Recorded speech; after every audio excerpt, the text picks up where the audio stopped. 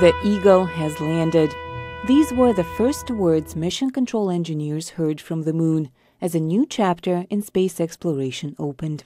We've just landed in the moon, and the crew shuts down the engine, and now while the world celebrates, my team has to keep working because we have to make sure it is safe to remain on the surface of the moon.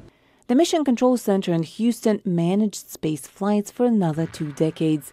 In 1992, the control team moved to a more modernized part of the Space Center, and a historic room was closed. So they cleaned up the stuff that was left in the consoles, getting rid of the water bottles, Coke cans. There was stuff occasionally in waste baskets that were around there, but basically this place was not representative of historic mission control.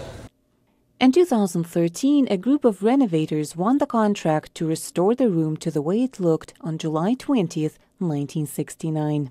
35 interviews with the flight controllers, and they sat at each console and pointed out what buttons they interacted with the most and what they did at their console, and it really helped the restoration process to be able to figure out, what was most important at that console. The renovators spent 5 years doing meticulous research. The biggest challenge was restoring the consoles and making sure the big screens, the largest and most visual elements in the room, looked exactly as they did half a century ago.